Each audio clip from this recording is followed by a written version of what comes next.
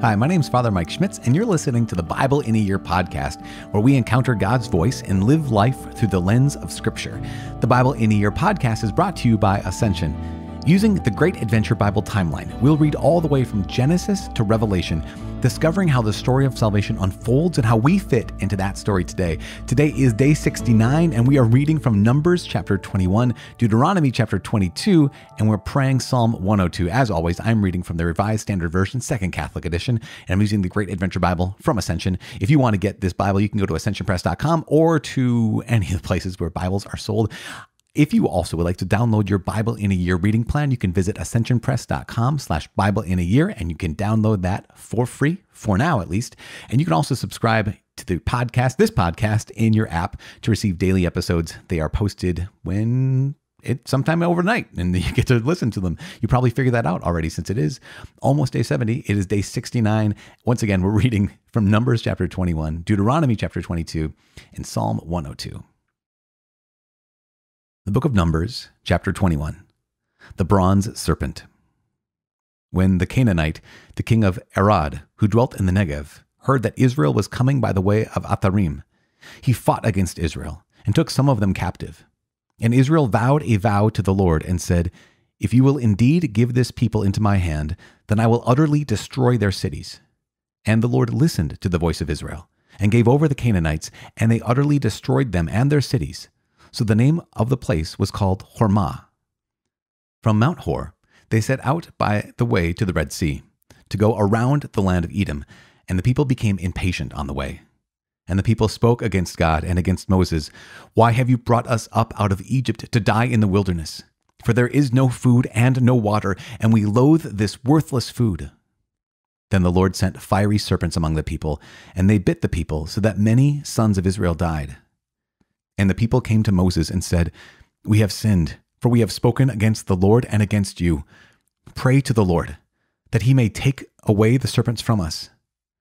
So Moses prayed for the people, and the Lord said to Moses, "Make a fiery serpent and set it up as a sign, and everyone who is bitten, when he sees it, shall live." So Moses made a bronze serpent and set it up as a sign, and if a serpent bit any man, he would look at the bronze serpent and live. The journey to Moab. And the sons of Israel set out, and encamped at Oboth. And they set out from Oboth, and encamped at Ai Abarim, in the wilderness, which is opposite Moab, toward the sunrise. From there they set out, and encamped in the valley of Zered. From there they set out, and encamped on the other side of the Arnon, which is in the wilderness that extends from the boundary of the Amorites, for the Arnon is the boundary of Moab, between Moab and the Amorites. Wherefore it is said in the book of the wars of the Lord, Waheb in Suphah, in the valleys of the Arnon, and the slope of the valleys that extends to the seat of Ar, and leans to the border of Moab. And from there they continued to Beer, that is, the well of which the Lord said to Moses, "Gather the people together, and I will give them water." Then Israel sang this song, "Spring up, O well, sing to it, the well which the princes dug, which the nobles of the people delved, with the scepter and with their staves." And from the wilderness they went on to Mattanah, and from Mattanah to Nahaliel, and from Nahaliel to Bamoth, and from Bamoth to the valley lying in the region of Moab, by the top of Pisgah, which looks down upon the desert. Sihon, the king of the Amorites, defeated. Then Israel sent messengers to Sihon, king of the Amorites, saying, "Let me pass through your land. We will not turn aside into field or vineyard. We will not drink the water of a well. We will go by the king's highway until we have passed through your territory." But Sihon would not allow Israel to pass through his territory. He gathered all his men together and went out against Israel to the wilderness, and came to Jahaz, and fought against Israel. And Israel slew him with the edge of the sword, and took possession of his land from the Arnon to the Jabbok, as far as to the Ammonites, for Jazer was the boundary of the Ammonites. And Israel took all these cities, and Israel settled in all these cities of the Amorites, in Heshbon and in all its villages. For Heshbon was the city of Sihon, the king of the Amorites, who had fought against the former king of Moab, and taken all his land out of his hand, as far as the Arnon. Therefore the ballad singers say, "Come to Heshbon, let it be built. Let the city of Sihon be established. For fire went forth from Heshbon, flame from the city of Sihon. It devoured Ar of Moab, the lords of the heights of the Arnon. Woe to you, O Moab! You are undone, O people of Shamash. He has made his sons fugitives, and his daughters captives to an Amorite king, Sihon. So their posterity perished from Heshbon as far as Dibon, and we laid waste until fire spread to Medeba. Og the king of Bashan defeated. Thus Israel dwelt in the land of the Amorites, and Moses sent to spy out Jazer, and they took its villages, and dispossessed the Amorites that were there. Then they turned and went up by the way to Bashan. And Og the king of Bashan came out against them, he and all his people, to battle at Edrei. But the Lord said to Moses, Do not fear him, for I have given him into your hand, and all his people, and his land. And you shall do to him as you did to Sihon, king of the Amorites, who dwelt at Heshbon. So they slew him, and his sons, and all his people, until there was not one survivor left to him, and they possessed his land.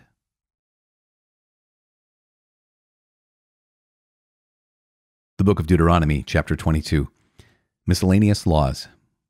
Moses continued, You shall not see your brother's ox or his sheep go astray, and withhold your help from them. You shall take them back to your brother. And if he is not near you, or if you do not know him, you shall bring it home to your house, and it shall be with you until your brother seeks it, then you shall restore it to him. And so shall you do with his donkey. So you shall do with his garment. So you shall do with any lost thing of your brother's, which he loses and you find. You may not withhold your help. You shall not see your brother's donkey or his ox fallen down by the way, and withhold your help from them. You shall help him to lift them up again. A woman shall not wear anything that pertains to a man, nor shall a man put on a woman's garment, for whoever does these things is an abomination to the Lord your God. If you chance to come upon a bird's nest, in any tree or on the ground, with young ones or eggs, and the mother sitting upon the young or upon the eggs, you shall not take the mother with the young. You shall let the mother go. But the young you may take to yourself, that it may go well with you, and that you may live long. When you build a new house, you shall make a parapet for your roof, that you may not bring the guilt of blood upon your house if anyone fall from it. You shall not sow your vineyard with two kinds of seed, lest the whole yield be forfeited to the sanctuary, the crop which you have sown, and the yield of the vineyard. You shall not plow with an ox and a donkey together. You shall not wear a mingled stuff, wool and linen together. You shall make yourself tassels on the four corners of your cloak, with which you cover yourself. Concerning sexual relations. If any man takes a wife, and goes into her, and then spurns her, and charges her with shameful conduct, and brings an evil name upon her, saying, I took this woman, and when I came near her, I did not find in her the tokens of virginity. Then the father of the young woman and her mother shall take and bring out the tokens of her virginity to the elders of the city in the gate. And the father of the young woman shall say to the elders, I gave my daughter to this man to wife, and he spurns her. And behold, he has made shameful charges against her, saying, I did not find in your daughter the tokens of virginity. And yet these are the tokens of my daughter's virginity. And they shall spread the garment before the elders of the city. Then the elders of that city shall take the man and whip him. And they shall fine him 100 shekels of silver, and give them to the father of the young woman, because he has brought an evil name upon a virgin of Israel, and she shall be his wife. He may not put her away all his days. But if the thing is true, that the tokens of virginity were not found in the young woman, then they shall bring out the young woman to the door of her father's house, and the men of the city shall stone her to death with stones, because she has wrought folly in Israel by playing the harlot in her father's house. So you shall purge the evil from the midst of you. If a man is found lying with the wife of another man, both of them shall die, the man who lay with the woman and the woman. So you shall purge the evil from Israel. If there is a betrothed virgin, and a man meets her in the city and lies with her, then you shall bring them both out to the gate of that city, and you shall stone them to death with stones, the young woman because she did not cry for help, though she was in the city, and the man because he violated his neighbor's wife. So you shall purge the evil from the midst of you. But if in the open country a man meets a young woman who is betrothed, and the man seizes her and lies with her, then only the man who lie with her shall die. But to the young woman you shall do nothing. In the young woman there is no offense punishable by death, for this case is like that of a man attacking and murdering his neighbor, because he came upon her in the open country, and though the betrothed young woman cried for help, there was no one to rescue her. If a man meets a virgin who is not betrothed and seizes her and lies with her, and they are found, then the man who lay with her shall give to the father of the young woman 50 shekels of silver, and she shall be his wife, because he has violated her. He may not put her away all the days of his life. A man shall not take his father's wife, nor shall he uncover her who is his father's. Psalm 102, Prayer to the Eternal King for help. A prayer of one afflicted, when he is faint and pours out his complaint before the Lord. Hear my prayer, O Lord. Let my cry come to you. Do not hide your face from me in the day of my distress. Incline your ear to me. Answer me speedily in the day when I call. For my days pass away like smoke, and my bones burn like a furnace. My heart is struck down like grass and withered. I forget to eat my bread. Because of my loud groaning, my bones cling to my flesh. I'm like a vulture of the wilderness, like an owl of the waste places. I lie awake. I am like a lonely bird on the housetop. All the day my enemies taunt me. Those who deride me use my name for a curse. For I eat ashes like bread and mingle tears with my drink, because of your indignation and anger, for you have taken me up and thrown me away. My days are like an evening shadow. I wither away like grass. But you, O Lord, are enthroned forever. Your name endures to all generations. You will arise and have pity on Zion. It is the time to favor her. The appointed time has come. For your servants hold her stones dear and have pity on her dust. The nations will fear the name of the Lord, and all the kings of the earth your glory.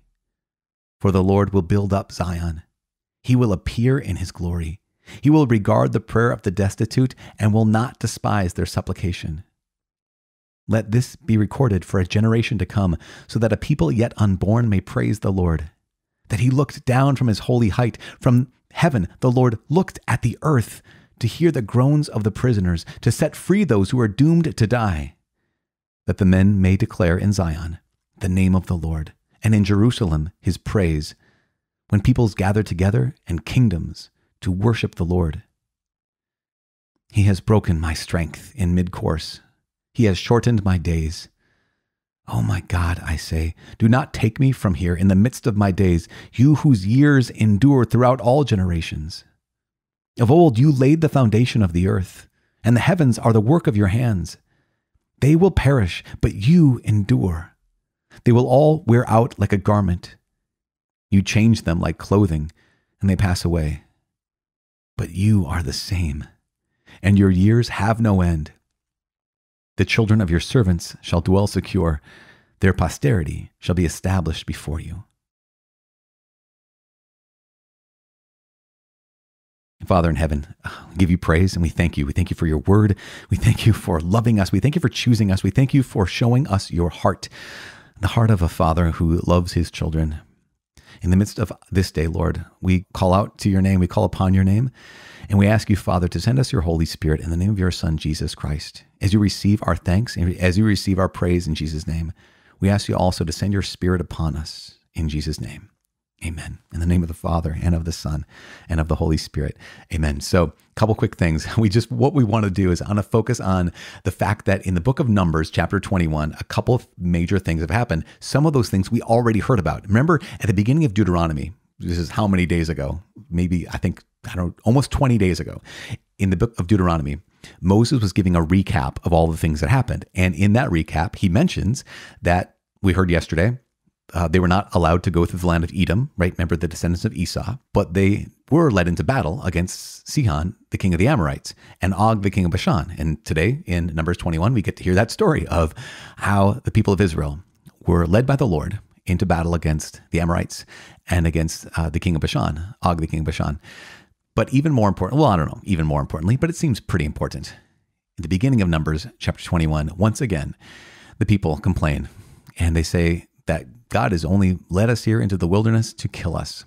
And so the Lord God sent seraph serpents to bite people, and they died. And then what happens? Moses intercedes once again. Even though Moses, he's already heard, he heard yesterday, you will not enter the promised land. He continues to intercede. He continues to be a shepherd of the people. He continues to be a father for these people. Even though he knows he will not be allowed to enter the promised land, he continues to go before God on behalf of the people and to bring the Lord back to the people.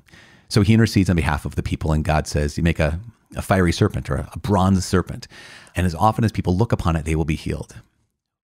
Later on, Jesus will say, just as Moses lifted up the serpent in the desert, so must the Son of Man be lifted up, that all who look upon him will be saved, right? Their eyes, when they looked upon the bronze serpent, they were saved. And when we cast our eyes upon Jesus Christ crucified, our salvation is given to us in this unique and powerful way. One of the things I remember hearing it said was, why would God ask Moses to make a bronze serpent? Well, the serpent was the cause of their pain. The serpent was the cause of their dying. And so they looked upon an image of what caused them to die in order to have healing, in order to have life. Jesus on the cross, remember we heard this yesterday, curses anyone who hangs on a tree from book of Deuteronomy. Jesus took the curse upon himself. And so what happens is the sign of our death, the sign of our sin, becomes the symbol of his victory. So on the cross, Jesus is carrying our sin. That's the symbol. It's a symbol of my sin when Jesus is on the cross. When we look upon Christ, and this is kind of metaphorically, but also truly, we look upon Christ on the cross, we see the sign of my shame, the sign of my sin. That's become the symbol of our hope. And that's what's happened in Numbers 21. What happens in Christianity is the sign of our shame becomes the symbol of our hope. The sign of our sin becomes the symbol of our hope. Remember, Father Dave Pavanka once said that and stuck with me, and I want to pass it on to you today. When we're reading from the book of Deuteronomy, as it says, miscellaneous laws. One thing to note about these miscellaneous laws is they have to do, remember, we talked about this yesterday. It's so important for us to understand. These people are living in a violent and brutal world. And God is giving us his word, so it's a little less violent, a little less brutal. And so the command is, you have your brother and any citizen of Israel. And if his ox or sheep goes astray, if he needs help, basically you're going to help him. That's it. That's it. If your brother needs help, you're going to help him. And then other things like you shall not wear anything that belongs to a man. Men wear men's clothes, women wear women's clothes. That's a key thing here. But also this command to show kindness to animals, which is so interesting, right? Because back in the day, once again, a violent and vicious and brutal world would say, no, these animals are just animals. You come across think of how the kindness of God here, a bird's nest, whether it has eggs or it has fledglings, or whatever we call like newly hatched birds. If the mother is there, you cannot kill both the mother and her young. Why? Because that'll be cruel. You can take the eggs or you can take the young, but let the mother go. There's something about that that's just like, wow, here's God who just has even these small acts of kindness. Or listen, what strikes me as being so interesting, when you build a new house, make a parapet for your roof, basically make a guardrail that you may not bring guilt of bloodshed on your house if anyone falls from your house. It's just so remarkable. But the last one is going to be really interesting. And the last one has to do with the laws of sexual morality. Keeping this in mind, that up until this moment, up until Israel, up until the Jewish people, up until God reveals himself, women were considered second class. Women were considered being lesser than, just like children were considered to be less than. But ever since the very, very first chapter of God's book, right, of Genesis, it says God made them male and female in his own image and likeness, both of them, male and female, in God's image and likeness, which has an equality in dignity, even if there's an inequality when it comes to circumstances. Even in this situation, right? This is God leading a brutal and vicious people in a world where no, men and women are not considered to be equal, to say, let's take those steps, just like we heard the other day, that if in the context of a conquest of another kingdom or another city, the soldiers find a beautiful woman in the city and they take her, quote unquote, take her. They won't take her as a slave or don't take her as a prostitute. They take her as a wife, because you might be tempted to take her and use her, but you may not take her and use her. You can take her and care for her and let her be your wife. Similarly here, again, we might be bothered by that, but this is God moving a brutal and vicious people to be less brutal and less vicious, from great inequality to a place of greater equality, which is one of the reasons why this man here in Deuteronomy might accuse this woman that he has just married of not being a virgin. And he has to prove it, or else he's falsely bringing shame upon this woman. And that may not be allowed. And again, remember from Genesis chapter 3, it says that men and women from now on are going to be broken. They're going to try to dominate the other. They're going to try to manipulate the other. And here is the Lord God through Moses in Deuteronomy saying that is the case. You're going to want, he's like, listen, he's lived with these people for the last 40 years in the wilderness. He knows their hearts. And he knows that, I've seen this happen where a man marries a woman and then he detests her. He marries a woman and then he wants to put her away. You may not do that without really good cause, because there could be a cause, right? The woman might do something wrong. The man might do something wrong, but he's making it very clear that she's not disposable. That's what the upshot of this whole thing is. In a world in which women could be considered disposable, God's law here in Deuteronomy is saying she is not, women are not. Remember this, Genesis chapter 1, Genesis chapter 2, male and female, God created them. In his image, he created them, both equal in dignity, both equal in goodness, both equal in being made in God's image and likeness. And so again, in this brutal and vicious world, here is God's law that says we're going to make this a bit less brutal, a bit less vicious, a lot more just. She is not disposable. And you are not disposable either. Some of these laws are challenging to us, but one of the things they're trying to affirm is this fact that you matter. You who may be a single man or single woman, you may be a married man, a married woman, you might be a widow or a widower, might be a child. You matter. And you think later on, Jesus is going to say, consider the sparrows, that you are worth more than many sparrows. Not one of them falls to the ground without your Father knowing it and caring about it. I'm adding the caring about it, but that's the reality. And you're worth more than that. All of these laws are being given to a people in a very difficult situation to make it just that more just. To remind them that they matter, and therefore how they treat each other matters, because they belong to God, male and female, young and old, adult and child, stranger and citizen. And so we're reminded of that too. And so we try to move forward knowing that if my life matters, I need to live it like it matters. And if other people around me, if their lives matter, then I need to treat them like they matter. And so that's what we do today. Okay, one last thought when it comes to Deuteronomy chapter 22.